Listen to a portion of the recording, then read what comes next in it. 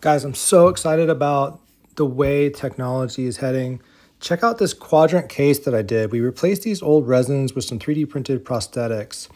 And I want to show you how you get the perfect bite in any scan software. You scan before the patient's anesthetized, the working arch that you're going to be doing the restorations on, and then you scan the bite. And this is when the patient's sitting upright in the chair and they have not been anesthetized. Copy that scan over to the now prep catalog.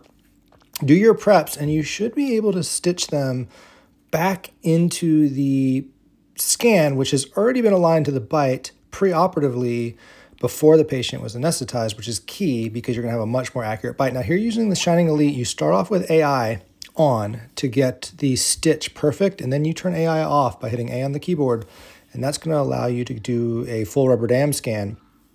What's cool is those green areas that are showing you there, that's the pre-op scan that we went ahead and actually are adding our preps to, and it's going to be a perfect alignment thanks to that AI algorithm that happens at the beginning. And remember, when you're doing this, you're already aligned to your bite scan, which is kind of the magic of the whole entire thing. Even if you don't want to use the pre-op for designing, which I usually don't, because typically the teeth are not in really great shape, but you actually just really needed it for the alignment to the bite.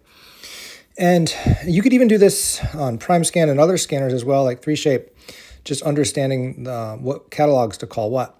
Now, what's really cool from here is I'm going to show you guys. Let's check out how beautiful this looks in exocad coming right out of the Elite scanner.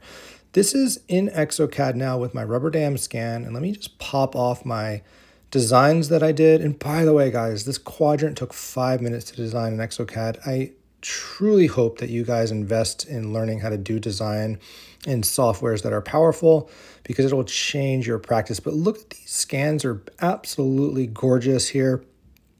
I'm really impressed with the color clarity around the dam. Everything just pops.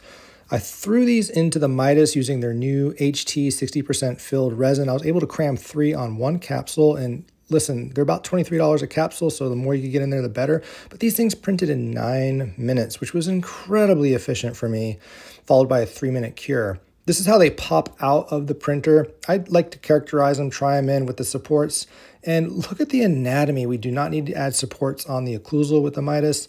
No adjustments needed to the occlusion on delivery. I'm talking 0. This is amazing. What an incredible time to be practicing dentistry.